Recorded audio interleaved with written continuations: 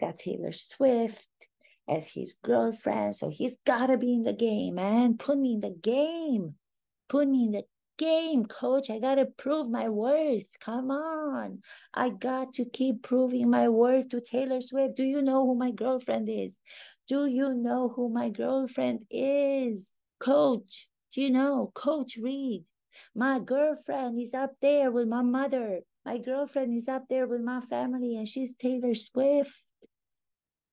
The Taylor Swift, the one all the way at the top in the spotlight, bigger than life. You've got to put me in the game, because if you don't put me in the game, I'm not going to be worthy of her love, or I think I'm not going to be worthy of her love. It's not true. That's not what I'm saying. What I'm saying is transforming psychology into behavior, which is the definition of acting as put by the famous Celia Kazan, brilliant, one of the founders of the Actor Studio. Hello everyone. This is Miha Ella with Art of Experiencing. I cannot believe it's been such a long time, more than 6 months since my last episode. I've been waiting for the right moment to come back and do another episode. As with anything, when you stop doing it, you lose the confidence, you lose the knowledge, you lose the drive, and you start to question yourself if you even have anything else to say in regard to what the podcast is about. As you know, my podcast is always from the perspective of an acting teacher, from the perspective of acting, in trying to analyze behavior, comportment of people as if they were characters, as if they were actors playing characters. The things that were going to take me back to do this episode, I had no idea what they were going to be. Has anybody watched the Super Bowl? Have you guys watched the Super Bowl? I have.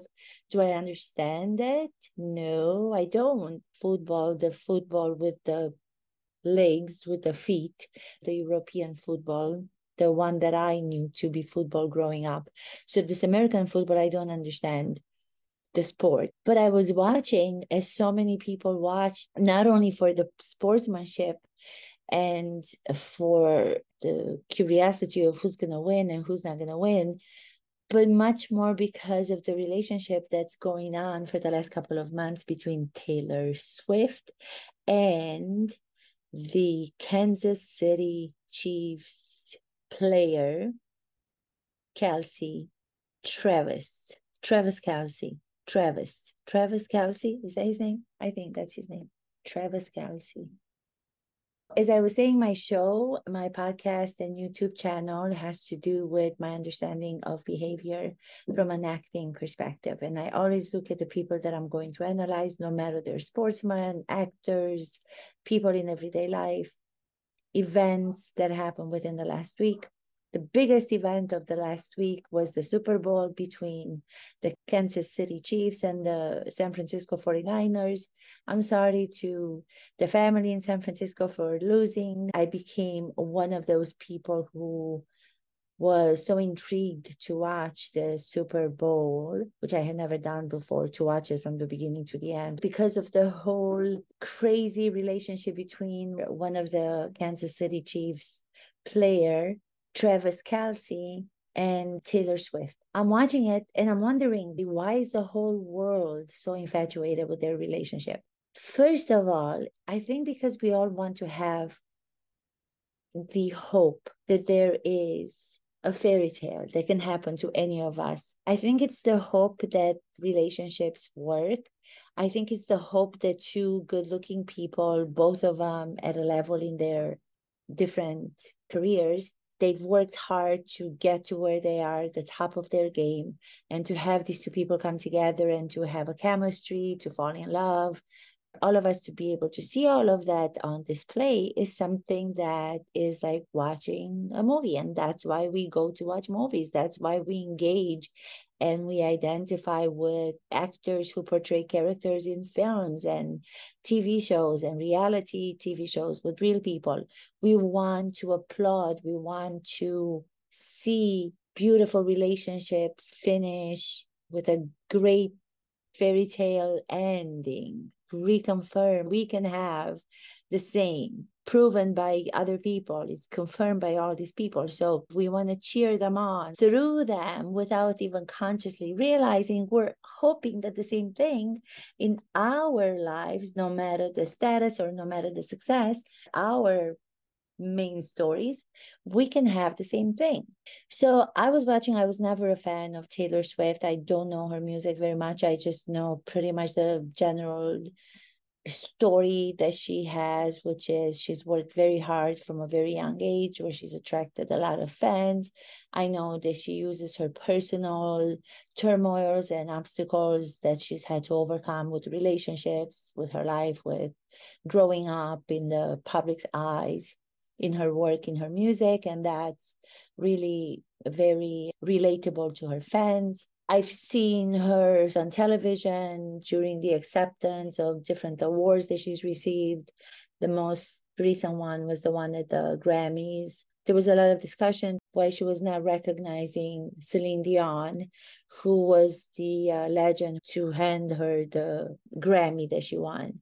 When Celine Dion came out, it was such a welcoming from the entire audience when she came on the stage.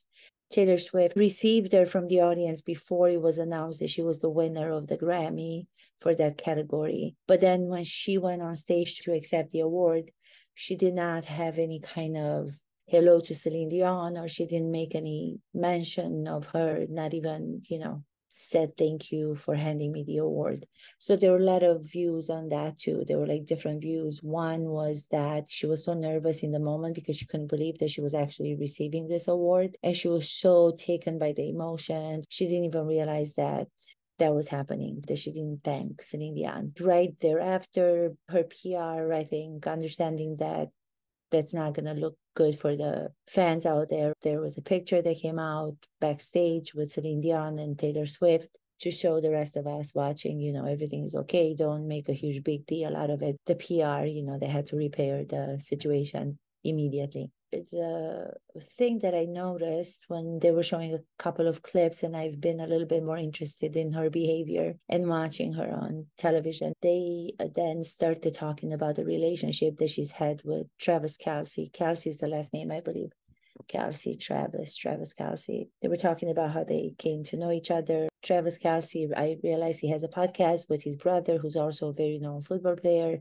It's a family podcast. What's kind of happening since he started to be with the biggest star in the universe, biggest singer, Taylor Swift? Not to say that he hasn't reached a very successful platform in his field as a football player, but he's not at the same level, in my opinion. If you were to put them together and to say who has reached the top between the two of them, I would say that, Taylor Swift. I was trying to figure out, how this relationship is going, because everybody seems to be so much into their relationship. They don't want anything to go wrong. They're expecting for them to have a long, happy romance for the rest of their lives. Oh my God, acting is such an opportunity. Acting and studying acting and having done it for so long gives me the opportunity to be able to understand behavior and characters, why they do things. Also to be able to put myself in the shoes of the characters of other people as an acting coach, because I have to work with actors and we have to come up with so many different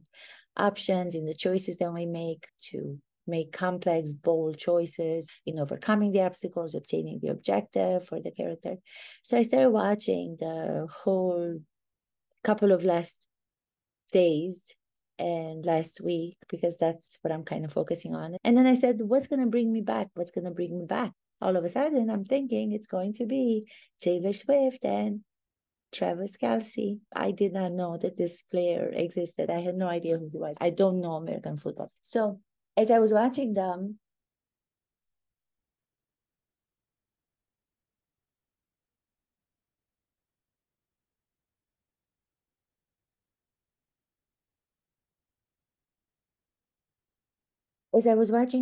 again, as if they were characters from that perspective, because I don't want there to be misunderstanding that I know anything. I don't know anything. I'm just talking from my personal experience, from an acting perspective, what my opinions are and my interpretations are of this relationship from what I've seen so far. So I'm watching the Super Bowl and I'm watching Taylor Swift. She's in the audience. She's in the audience. She's one of the spectators. She's in the best place of the arena. I believe she was with some friends, and I think it was also the family of Kelce. To see her become a fan, the same way that other fans are fans of her when they go to see her concert, shows such an innocence and such a vulnerable state that she's allowing herself to be in. And I think that's one of the attractions because she doesn't understand. I think that for her is very difficult to understand because she became very popular and very known from a very young age. So for her to be on the other side of the coin, so she's not the adored, she's not the one that everybody's wanting to take pictures with. She's not the one that everybody wants to be around. She's not the one that cameras are flashing because they want to capture every move and every traveling that she does and everybody that she's with and all the people that she's in relationships with. This has changed completely because now she is on the other side of the fence. She's the one looking up to someone where until now everybody else is looking up at her. The responsibility that one has when someone is looking up to you as the adored one, as the symbol of what they want to achieve in their life, is a wonderful one. But at the same time, it takes a lot of work to maintain that level of success because the responsibility that you have, even without thinking about it, is enormous. So I think for her to kind of release that and to let go of that when she's going to watch the football games with now the boyfriend, she's able to just be herself without the fame, even though the fame comes with her, but she's herself without the responsibility of having to maintain that level of stardom, level of success. It's almost like she can let go for a little bit and just be a private person who's adoring another human being. So she's one of the fans that's applauding. She's no longer the one that has to prove herself. Now she can give support and she can help another person, which is the player, Kelce. Now she can be the one that can be supporting another person, the love of her life at this point, her boyfriend, who is adored by the fan. Now she becomes the fan who's adoring him, on top of the fact that she has feelings and there's chemistry. I think her in the spectator's shoes, the way that she was behaving when anything was happening on the field having to do with her boyfriend, all of the different things that the Super Bowl was, she was reacting as a little girl would. She was such a little girl and she was really moment to moment having reactions to everything that was happening and she was so attentive the whole time. And then at the end, when the Kansas City Chiefs with her boyfriend won the Super Bowl, she drank the whole drink that she was drinking. She was playing this character who is drinking the alcohol and she's putting it back on the table, like one in one sip. And she makes those gestures. From the outside, they look like they would be of someone who is this character who is not innocent, a character who knows life and who's lived life and who's been on the bad side of the track because she's done the drinking and she's done the partying, and the way that she wants to show the world that she's putting that drink back after she's dumbed it down in one sip. The innocence and the not knowing how to do it with conviction, you can tell from that behavior, which is that little tiny behavior, the way that she puts that drink on the table in front of her in the tribune where she is. You can see that she's trying so hard to prove that she's got so much more life when it comes to understanding relationships, when it comes to understanding what it's like to be with a bad boy. Because, you know, if you look at this guy, if you look at a football player, he's completely so much more advanced in the way that he's experienced life. Advanced in the sense of not better than her. That's not what I'm saying. But he's been through a lot more. He's much more of a bad boy than she is a bad girl. I don't know if that makes any sense, but that's what I'm getting. So I'm getting that she's loving this part of him that I don't think she's had until now, even though she's had so many relationships and she's sang about them and she's put them into her art and her songs. That's why people love her so much, because she's not afraid to reveal her personal life.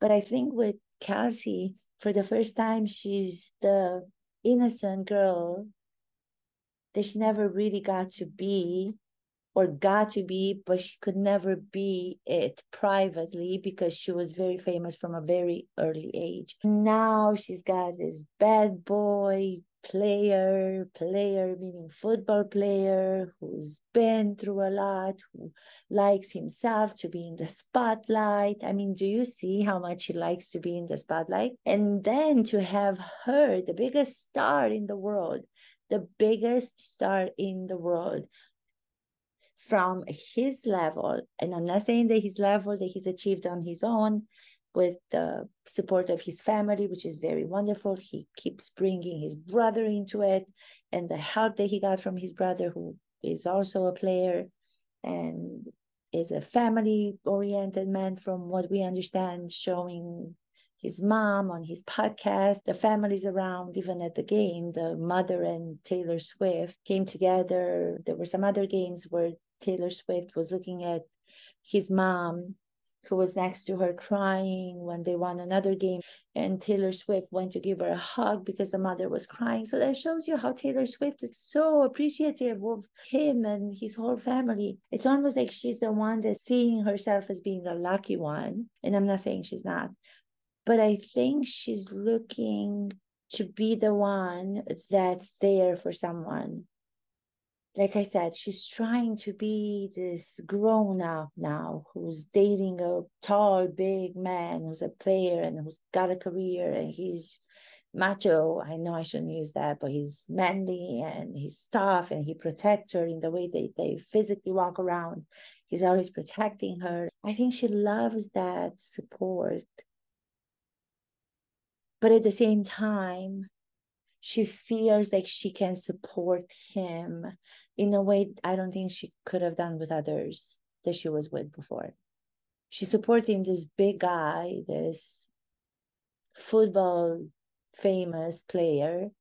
I don't know if you guys listen, but from what I understood, when the game was over and they won, when the Super Bowl was over, there was the big moment of Kelce going to meet Taylor Swift, and she had come down on the field. There was this big coming together and they were kissing. She's the one that embraced him with so much, with everything, with all her being. She was the one that was embracing him and she was holding tight onto him.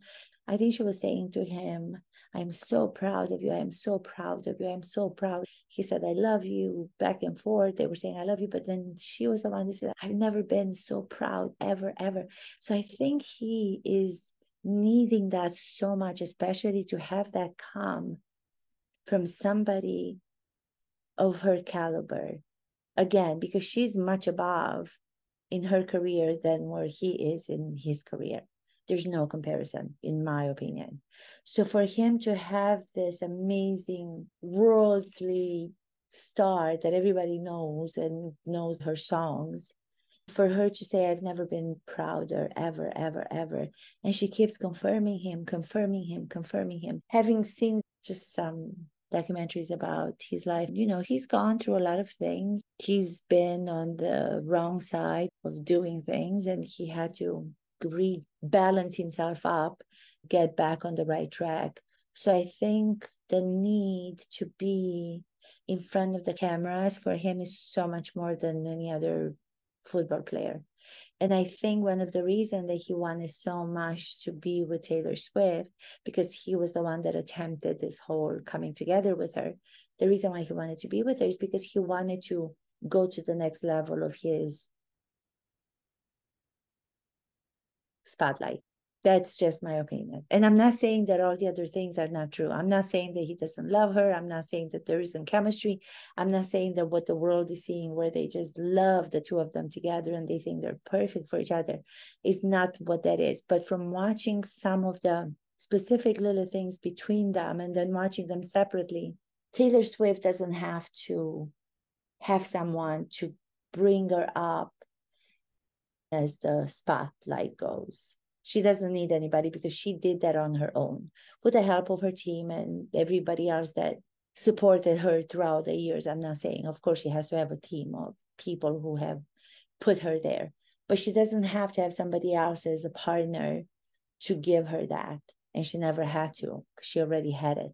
She made it herself from a very young age.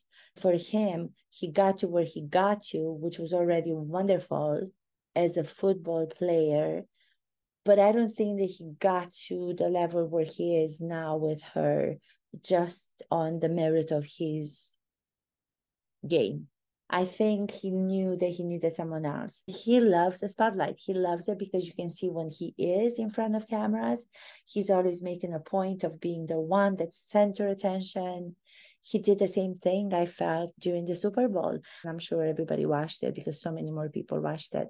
The whole little aggression that happened with the coach. This is from CNN. It was a footage that quickly became a meme, but Kansas City Chiefs head coach Andy Reid left off his pack with tight end Travis Kelce during the team 25-22 Super Bowl win over the San Francisco 49ers. Anger that Reid had taken him out of the game during the first half, Kelce pushed the 65-year-old so hard on the sideline that the Chiefs head coach momentarily lost his balance while the tight end continued to shout in his face. Kelce was eventually pulled away by teammate Jerick McKinnon. He keeps me young, Reid, the coach, laughed on CBS post-game show. He tested that hip out. He caught me off balance. Normally, I give him a little bit, but I didn't have any feet under me. I feel that the way that he's playing it, the coach is playing it this way because he doesn't want to make a huge thing out of it. But I feel that if it weren't the same situation and the game would not have been at such a level of the Super Bowl, the relationship between the two of them have brought so much more money to the game. I think this would have been looked at as more of a very aggressive moment that Kelce had with his coach. I felt really just viscerally reacting to it when I was watching it. I was sitting on the couch with Jeremy, and I even said to him, I don't know if he was looking at the TV or he was reading because he tends to do that. And I looked at it and I thought, oh my God, is this happening now in the moment? Or is this from like a previous game that took place some, I don't know, weeks ago or I don't know, a different year? I couldn't believe that it was actually happening. And then I thought, of course it's happening. Do you know why Kelce would do such a thing? Not knowing that he had other aggressive moments during his career. I didn't know much about him, like I said, until this week. But I said, of course he's going to do that. Why is he doing that? He's doing that because of everything that I just talked about, in my opinion. Again, this is just my opinion, my interpretation. I feel that the reason why he went to his coach to say, put me in the game, put me in the game. Why am I not playing? And he even took his helmet, pushed the coach. I mean, the coach is like an older gentleman, no matter how much he's trying to play this down, it's really awkward, viscerally it affected me because I'm thinking of my dad. I'm thinking if I were to be bumped by one of my students, if I'm looking at something that I'm paying attention so much and I'm involved in reading and I'm not even paying attention to what's happening because the game is the most important, which the coach was doing. He was trying to figure out what the next play was going to be. So he was really concentrated on how to continue to win the Super Bowl, right? And then Kelce comes and pushes him, really pushes him, really pushes him. And he was so not expecting it. He pushed him so hard that he lost his balance, the way that he's actually expressing it here. He lost his balance because he was caught off guard. He could not believe it. And I cannot believe that that actually happened. But then I said, you know why it's happening? Because he knows, Kelce knows that his famous star at a level of fame that only few people get to is in the spectators' seats. She's watching. She's watching. So he has to be proving himself to her even now because he knows that he's not at the same level. Instead of taking in the fact that he is at a beautiful level in the sports, having overcome so many obstacles in his life, having understood what it's like to go the wrong way and then decide that I'm going to turn my life around and I'm going to commit to what I want to do and what I love to do. And it's about his legacy as he talks in some of the interviews.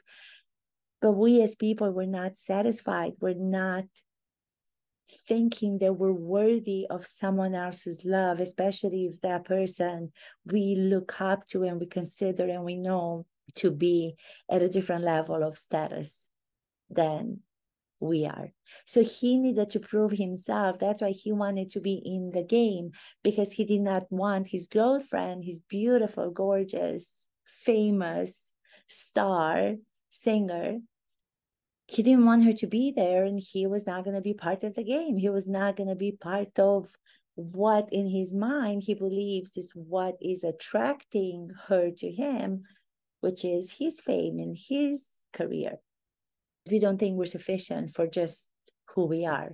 We always think we are attracted to other people, or we are worthy if we become successful in our career, if we make enough money, if we are worthy of the spotlight, if there's enough people that want to put us on a pedestal, then we feel that we are worthy. We're not feeling worthy unless we have that confirmation from the outside world, the outside material things that we all want to have and we want to get and be able to maintain. So I think he got even angrier than his usual self. I think he was much more concerned of not being in the game and disappointing Taylor Swift and her fans, because now it's not just about Taylor Swift, now it's about her fans too. So he's got to keep up with her and her fans, and on top of that with his fans.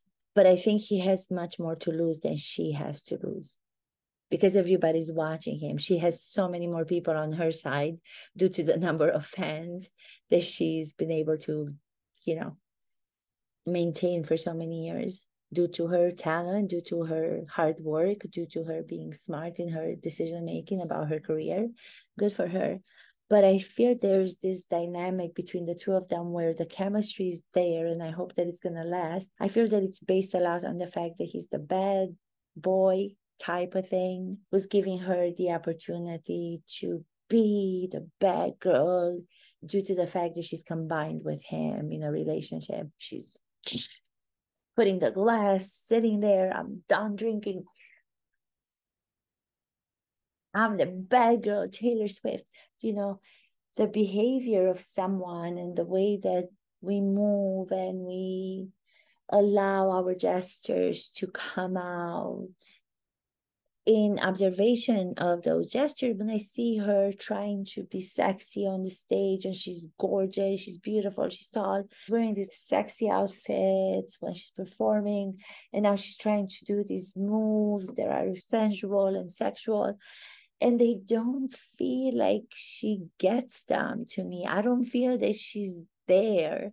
I feel that she's trying, but she's not in it in the way where she feels comfortable with it. I feel she's attempting to want to portray that side of herself, but she's not comfortable with it. She's not dropped into it. She's not dropped into like, here, I'm going to be sexual today. I just feel that the innocence that she has, which is so beautiful to watch. I'm not saying there's something wrong with it, but I feel that there's this inner conflict that she has with herself, where she's wanting to give more to her fans, a different part of herself, the sexuality, the sensuality. And now having this player who's this guy who's got all of it, and he's walking it, and he's kind of loving the spotlight, and he's walking with his sparkly suit to the Super Bowl. Psychology into behavior, that's what it gives me when I'm watching. it gives me that. Put me in the game. So he was put in the game. So when the Super Bowl is won and their quarterback, the famous Patrick, that shows you how much I know about football. I'm not talking about football, but their famous quarterback who is brilliant.